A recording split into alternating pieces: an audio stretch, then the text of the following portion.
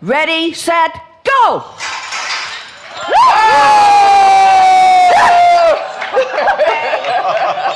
Welcome to Risky Talking. I am very excited because I'm surrounded and we are with some of the most extraordinary makers, creators, releasers, some of the most generous geniuses around. We're going to be talking about creating space that allows creativity and risk and change, about generosity, about ambition, about vulnerability, risk, and we're going to be hearing from you. I'm serious about your riskiest thought. I want you to write that on that bit of paper.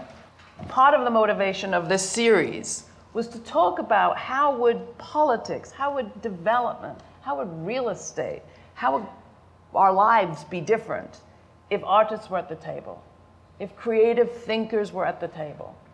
So I'm going to try you, Majora. How do we create spaces where creativity can happen? How do you do this unlocking potential?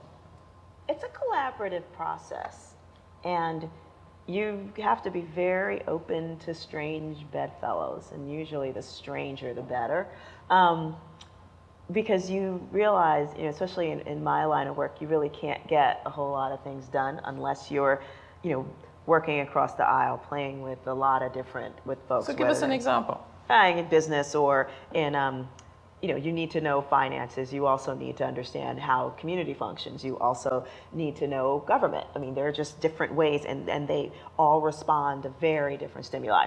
We're really trying to disrupt how real estate development is done in poor communities right now. And, we think that affordable housing concentrates poverty and all the ills associated with it, which we know is going to go over really big, with a lot of affordable housing advocates. But I have not seen anything over the past years that I've worked in, or places that I've worked in, where that kind of Band-Aid approach to poor communities does anything except continues to make them poor.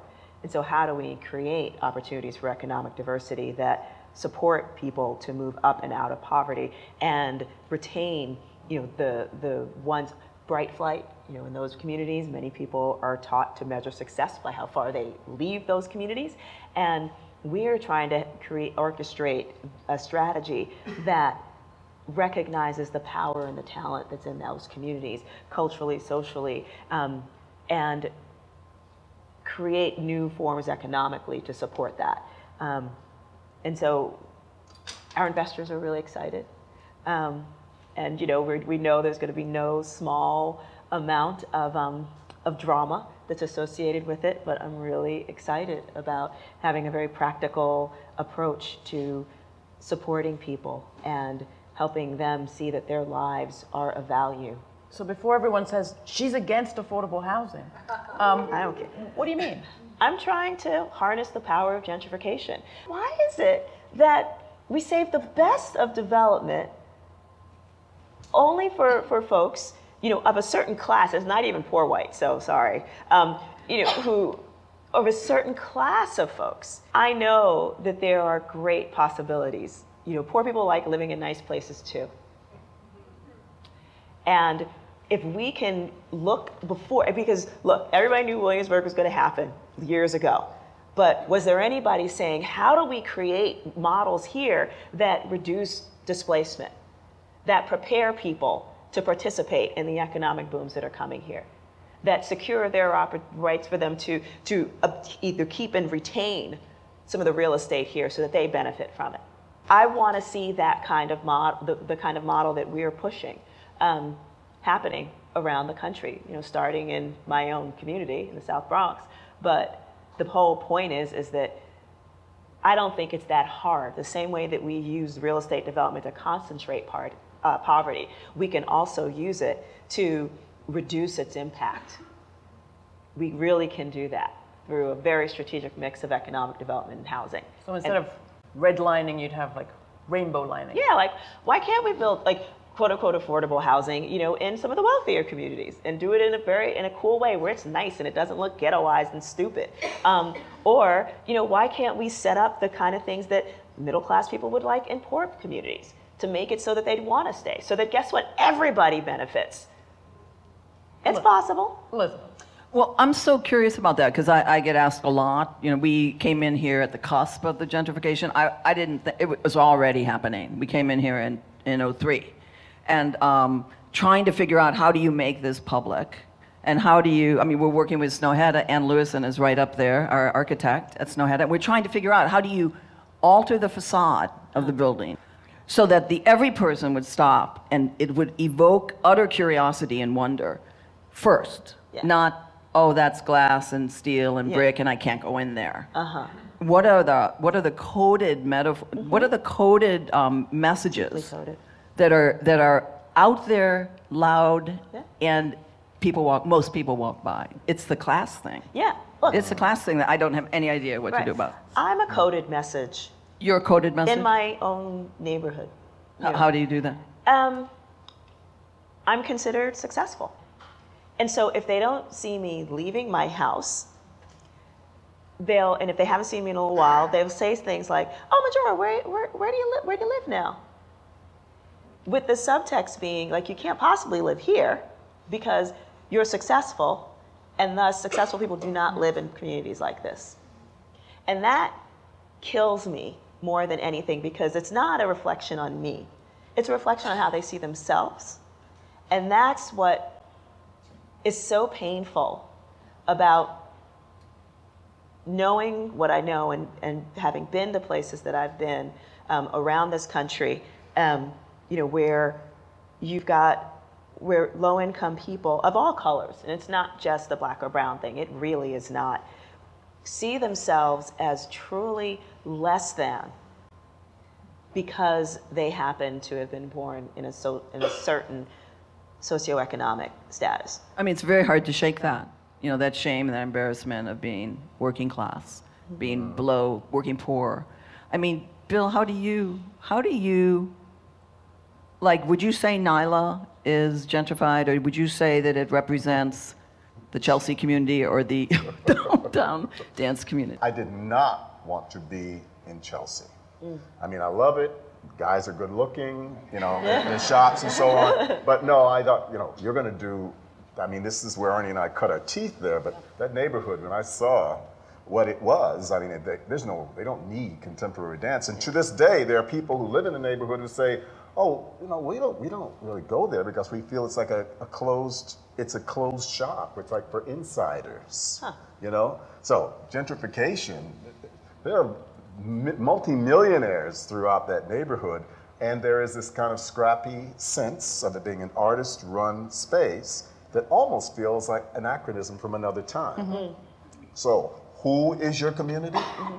You know, and how do you get the people from your community, other places, to actually buy into coming there, making work there, seeing work there?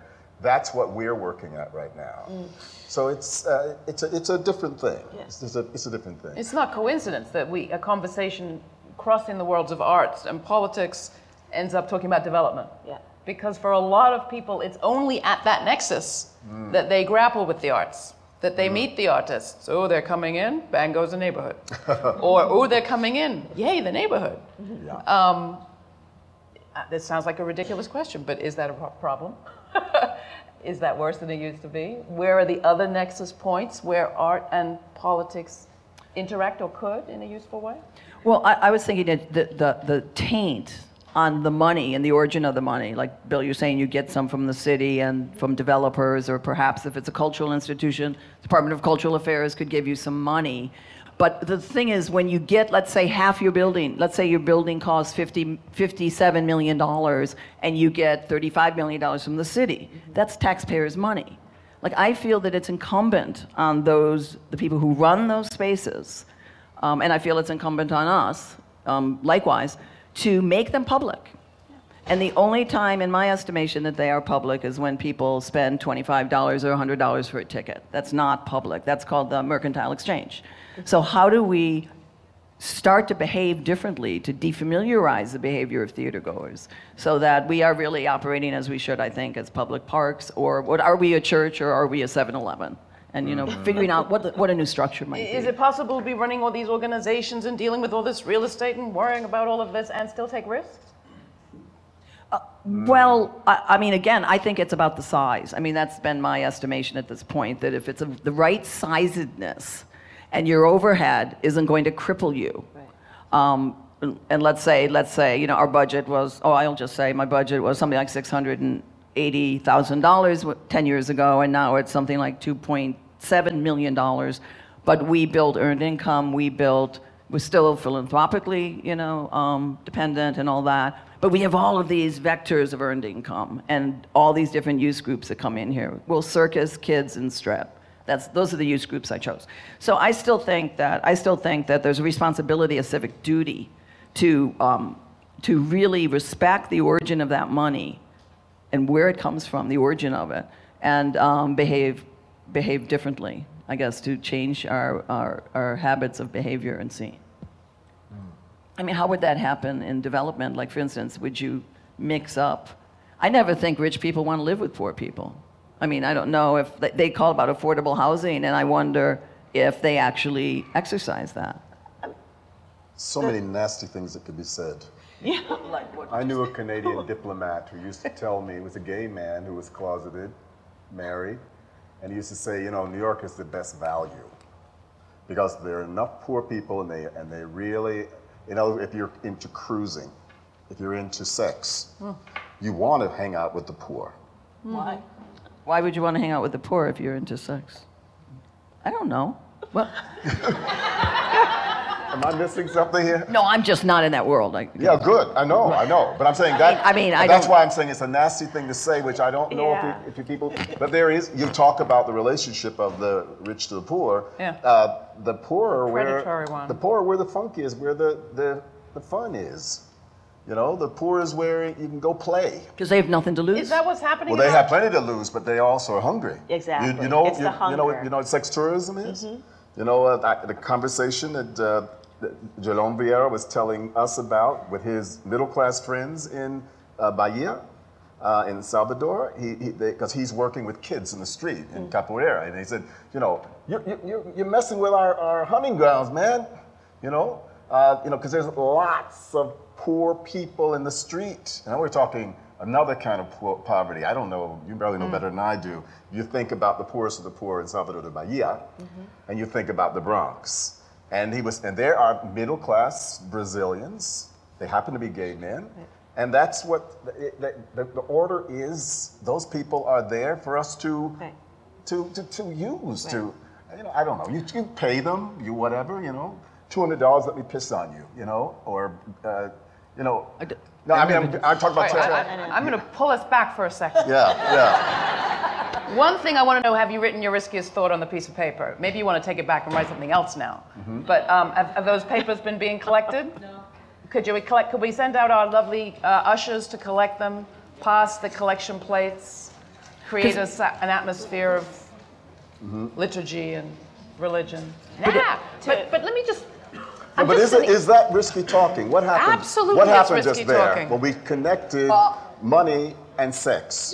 Money, sex, power, and race. And that's risky, right? In a room full of well-meaning liberal people. Right? Yeah. Anyone want to pick up on this? Because we're at a crux of the conversation, and we're at a crux in our society, where we have increasing disparity, increasing potential for the kind of relationships you're talking about.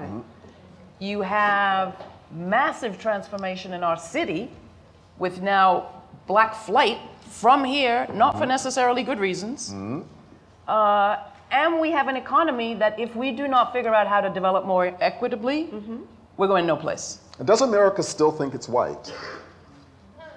That's what a friend of mine said. America's tragedy is that it's passing for white. As of this moment, the majority of newborns are people of color. Right. As of this moment already. Now let's make sure we adjust our conversation here tonight to talk to the reality of the demographic shift. But we passed that in 2011 here. Like the 23 county region in New York, like it's no longer majority white. So we are always So, now, yeah. I think we're using race in a very lax way because we're actually talking about class, aren't we?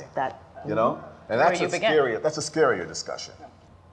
Real poverty, whether it's in Bahia, whether it's in, Baghdad or the Bronx, I don't really care where it is. I mean, what it does is destroy your ability to feel as though you have the capacity to contribute to anything.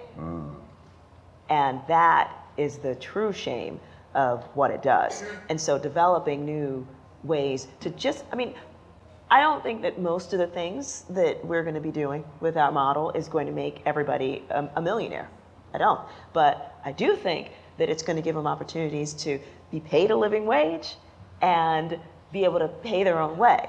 And that, I think, is something that is not afforded to a lot of folks out there. And it has an impact on them, on the communities they live in, on their kids, on the people that are around them. And when you don't feel as though you can afford to be generous, you become really tight. And there's just no giving that's allowed that you feel as though you can afford to do. And although in terms of who actually gives what, poor people give more than rich people. yeah. How do you mean A give? lot in the church. Well, I'm thinking of actual giving of what they earn and have to causes, to charities, to church, to community, I thought to you each meant other. that in terms, let's say, in the world of fashion, there is an engine that. in the lower classes, an engine of innovation and risk and daring, That too. bad taste that percolates up, Yep. and then somebody plucks it, Yep. That's why it's such a merchandises it, and then sells it back, and then it comes up again. Can you That's say why it's hip hop? But can you say hip hop? Yeah. That's why you can't have development and growth and an economy that functions without diversity. Right, exactly. Diversity drives, Innovation. among other things, innovation, new markets, Yep. you name it. If you you need like to put it in those terms, it's in those terms. But Laura, do you think that's what I just said, though? I think that, quite frankly, this is a very cynical thing I'm about to say, the pressure cooker is actually good because I'm saying you keep that pressure cooker down here and it keeps generating and it bubbles up and you pluck it off and you sell it like that. You have to keep that down. You need an underclass. Do you really think you need an underclass? I'm being somewhat cynical, but that's the way the model has worked in the West. As it works right now, not the way that it always has to work.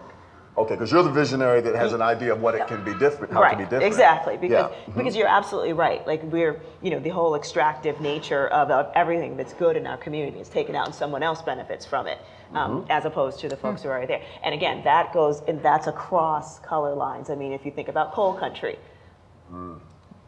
very white people.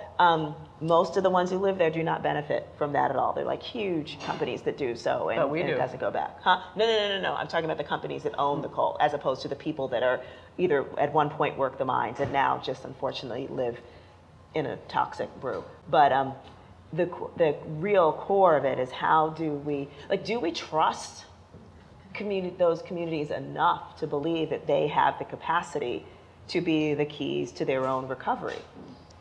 Poor folks, and in particular, like in poor urban communities, less than a third of the people under 50 have bank accounts. 2/3 of the people under 50 have smartphones. So we're huge consumers of technology, not big producers of it. How do we flip that dynamic so that the folks in communities like ours are actually starting to create the next big thing that is going to not just create an app, because most apps right now are made for people whose lives are already pretty cool. But imagine if there was a whole slew of people around the world that were trying their hardest to create and had the skills to use technology to figure out how do we use technology to actually make life better for the rest of us.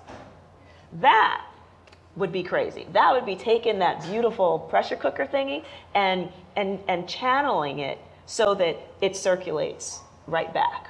That's what's cool. That's what's up. Well, I was just thinking about, one, there's a problem with education, but separate from that, just a little. to make the next great widget, you need some great education system, which clearly this country doesn't have. But I was thinking too of just when we're artists, let's say, I think everyone is an artist because you're inventing things all the time, but then you're trying to make a language that every person can comprehend. And we are I fight to try and figure out, hey, I'm not feeding people, I'm not housing them. How could I possibly be spending all this time putting on shows. Like, I must rationalize that somehow. But if I could create a language that ends up being so archetypal, let's say for those who labor, for those who basically, you know, get in accidents, for those people who really, you know, don't need to be told a story but want to have an experience. Like, I start to think about what is the permeability of a vocabulary that would speak to the every person. My adopted sister is a member of the working poor in Michigan, and she came to see us once for the first time, maybe 10 years ago in Chicago, and we were doing 2 shows, and she'd never ever seen my work before. And then she had another chance to see it the next day, and she went shopping, or she didn't come to the theater. And I didn't realize till years later she was embarrassed. People in the theater made her feel bad. How so? Because she didn't know how to dress. She probably smelled differently. She didn't know how to behave. And my big tortured trauma is I believe that any theater in this country, and probably even this one, does not, the underclass would not go to those places. And they're not designed to make them feel comfortable or even to present a message they care about. I was just thinking about the thing I don't know how to talk about is Broadway. Because I don't know, where are the people? Where are the people, you know? How do I build a bridge between what we're doing at New York Live Arts? There's a lot of beautiful, wonderful work going on there. How do I build a bridge with that community where we know the tickets are, you know, maybe if you stand in line, you can get something for $75, and $150 is more like the average. And then if you're going to Book of Mormons, it's peak tickets, $430 or something like that. Now, Broadway used to be the people's theater. Yeah. It used to be where a middle-class family from New Jersey or Queens would go out and have a meal and go see a Broadway show. But now it's becoming, and I don't know, it's beyond me, but it's becoming really, really impossible for people who invest the money to make any money back, so they become more and more conservative. People are risk averse, and they don't want to pay a lot of money. It's a big, big deal. And then I'm thinking, okay, what do you mean you want to build a bridge between the downtown community where everyone is holding on with their fingernails? And is there somebody there who has an idea that can that can make somebody themselves and somebody uptown a lot of money? Where is the investment coming from? And so this is in a way. And how do you get the people into that audience that you want to be there? I'm kind of just stuck on Broadway at one point being the people's theater. What? Considering, but yeah, my whole frame of reference is not being able to see much of anything for very long. Okay, sorry. I digress. But what do you mean, you don't think it really was? No, no, of course I think it was. Just that's you would know. But I just can't, just where it is right now. Like, I'm like, really? That was the case, huh? Yeah.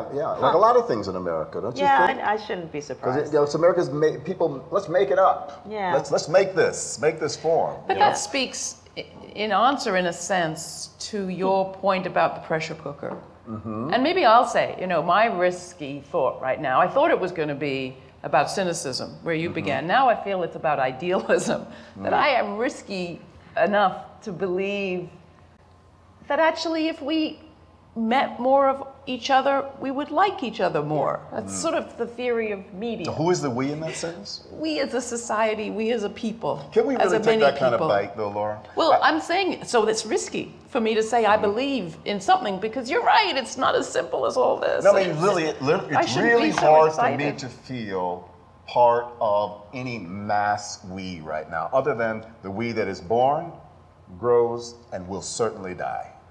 Now, other than that, that's a pretty big we. That is the only we I understand, really, right? I don't know if the soul exists. I don't know anything. Everything else is faith and belief. And do we want to talk about the risk of having faith? Or no faith. Well, you said idealism. Idealism is a kind of a religion, right? You have to buy into it. There's no guarantee what's going to happen, but you've got to buy into it. You've got to give yourself to it. And I don't know, Ms. Live Action over here. What about idealism when you don't know, when you just don't know? So let's say idealism. You're alive, right? There's no reason to believe in anything after, but I figure, well, I'm going to believe in a higher power. Because, you know, okay, so here's one scenario. I believe in a higher power. It makes me happier. I have faith. I always say, could you help me? And I get helped. And it seems to work out okay to stay optimistic. And then let's say I, the optimist or the idealist, I die. And it's not true. Well, who cares? I'm dead, you know. But the other person who doesn't believe in God and argues with everybody who does, and not God, but any higher power, whatever you want to call it, spirit world. Yeah. And then they die and they realize, oh, no. I was wrong, you know, then it's really too late, you know. That would be a risk. So, right? I think we've gone through property, We've been to heaven and hell. race, sex, development. How does change happen? How do economies move forward? Now we're on to God. Well, but you know, I wasn't going to God. Idealism is a type of religion. And it has nothing to do with God. It's got to be. We haven't got enough fact to really motivate us. It's not justified belief. It's just belief. Well, what's that postcard? Although that's not true. It is justified belief. We are in a better place as society. History has progressed. I do believe so.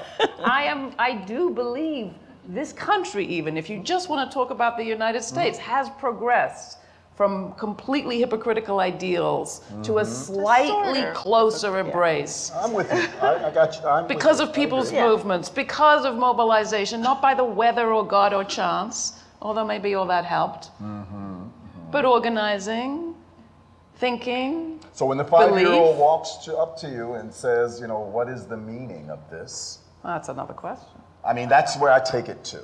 Like you're talking about someone can walk in and see it in action. I mean, what do you say to them? Boom. You know, this is what it is. Well, did the Buddhists say?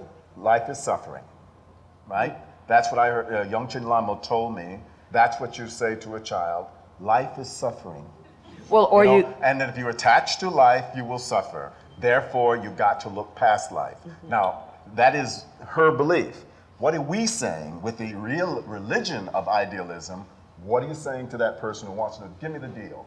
Well, don't you think that what's that postcard? A guy playing the saxophone, and it says, sometimes you have to believe in something before you can see it. And that's just magical thinking in a certain way. Yes. So you have the story about the running of the 4-minute mile. Yeah, but for many, many years, people thought it actually would kill you. And then as soon as 1954 comes along and somebody shaves that second off the 4-minute mile. 0.6 of a second. Those 0.6 of a second. Then that record continues to be broken over and over again in the following years. Right. Because people saw that it could be done. Yeah, that was in 1954. And then by 1966, they shaved 16 seconds off of the 4-minute mile. And they told Chuck Yeager he wouldn't be able to break the speed of sound because the physicist said that his machine would burst into dust. And he intuitively didn't believe that, and hey. So maybe we don't need the pressure cooker of misery. Oh, you know what? My faith is that we do not. And there are people who I have faith in who are doing it.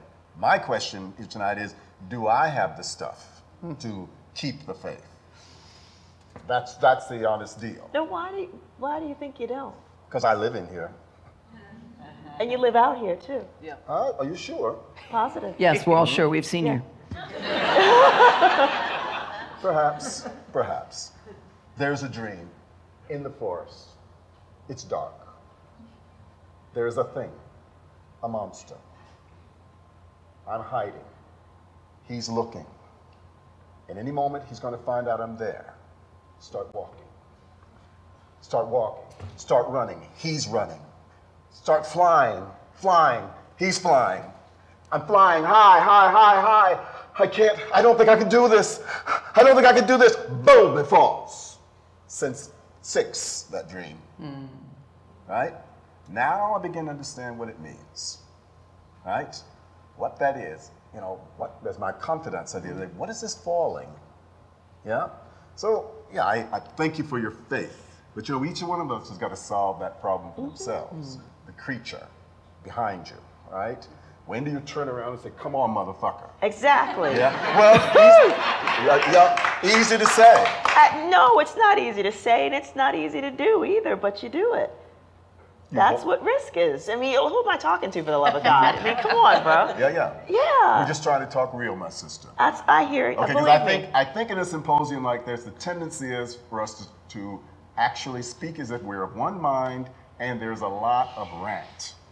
You know? Not cant, I'm sorry. And I think that we, as progressive people, have got to be cutting that shit down all the time. And sometimes it looks like negativism. That, can you look at it right now? Can you look it in the mouth, right? That's all I'm doing here tonight. I'm only speaking as a private citizen, not Bill T. Jones, the icon, right? Mm-hmm. This is the man who is real time speaking.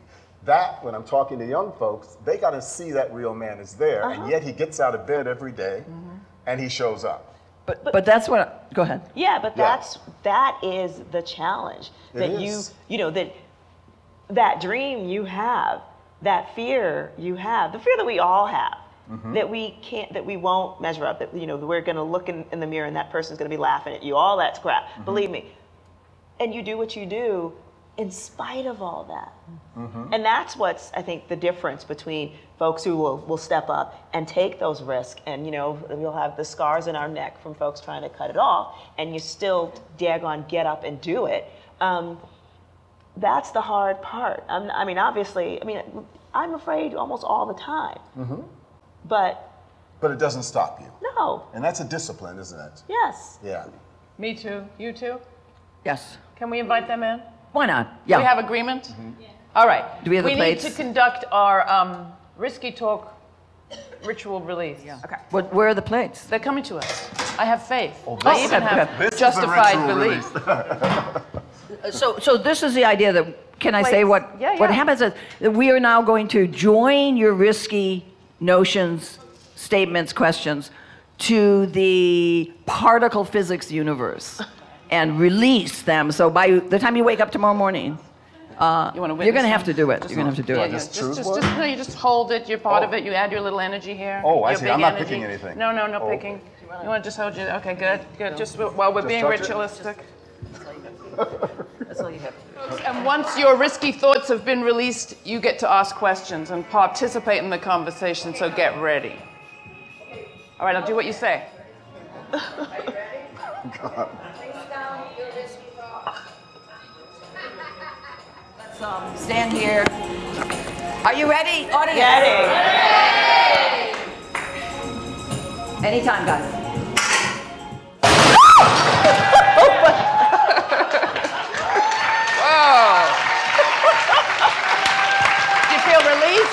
I feel released.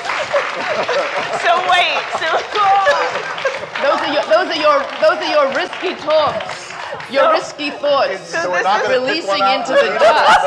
Yeah, you can go over there and pick one out. So what are we telling the audience, that you have a risky thought and it gets crushed by a bowling ball? We're saying, look at the dust, Majora. The release into the atmosphere of your risky thoughts. I see. I knew somebody was going to say that. It's the dust. But we decided to risk it anyway. Is this mic working? So much better. All right, who has a question? I knew someone was going to say that. It was the risk we ran. There's a hand over there. Okay, hand over there. I really wanted to ask you, and after hearing you speak, how dare you be able to achieve what you have achieved? And that is one of the things that I try to figure out in my daily life and work and love and play is how to do it. And you guys have done it, and to a certain extent and a great extent. Doing it. And I think a lot of people would like to know just what is your motivation? I wasn't kidding when I said that I'm fearful most of the time. I wasn't kidding.